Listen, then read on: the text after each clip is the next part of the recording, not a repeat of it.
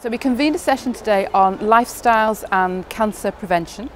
and we know that there's been a lot of focus on smoking in the past, and that's an extremely important area, but what we wanted to do was to draw the spotlight a little bit more on diet, nutrition and alcohol consumption, because we know that they are causes of cancer, and there's a lot of evidence now to show how they are related to the development of cancer, but also how you can make changes in lifestyle to reduce your risk of cancer or to improve your life quality if you've had cancer and you are somebody who is surviving from treatment.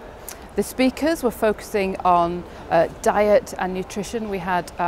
Professor Paolo Boffetta from the United States and Professor Martin Wiseman from the UK, and they were essentially top experts on nutrition and physical activity and its links to obesity, the amount of fat that we're carrying around in our bodies, and how that can essentially be linked to the development of cancer and what we need to do. I think the important thing is, what can we do to help people be aware of the risk between their lifestyle choices, their behaviour and cancer, and then also how they can actually take some steps in their lives to reduce their risk of developing cancer in the future. There aren't recently any specific individual trials that we were talking about. What we were talking about is an accumulated evidence base that's been building now over decades that show comprehensively that there are aspects of our lifestyles that can lead us to develop cancer, but also changes in behaviour that we can engage in that can then help us to reduce that risk,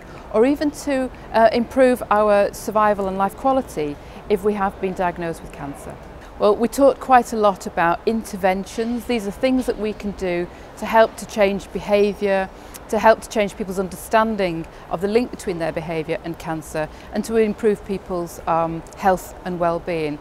Practitioners have got an important role in terms of helping to communicate the risk to patients from their behaviour and the development of cancers, and they can provide advice and brief lifestyle counselling that can actually help achieve some small changes in behaviour that can lead to better health outcomes. But I think we also quite strongly said that the role of practitioners is important, and it needs to be reinforced by actions that could be taken at a policy level to try to change the environment in which people live their lives and make those choices in terms of what they eat, how active they are and what they drink. And they've got an even more powerful role to play, so that the practitioner's work is reinforcing and adding to that altered environment. We're all surrounded by the internet and lots of social media, and there's very little regulation of the information that people can access on the internet and through social media. I think the best thing to think about is that practitioners are usually grounded in common sense, but they've also got a medical training behind them, and they are able to simplify and to communicate to patients what it is that they can do to achieve best health, really. So I would say that most people who had a diagnosis of cancer will be familiar with their general practitioner and the primary care nurses in their practice, and they're a reliable and useful source of information about lifestyle changes that can be made to reduce cancer risk. I think the first best step is to try to help prevent people from getting cancer in the first place, and a lot of what we were talking about were public health interventions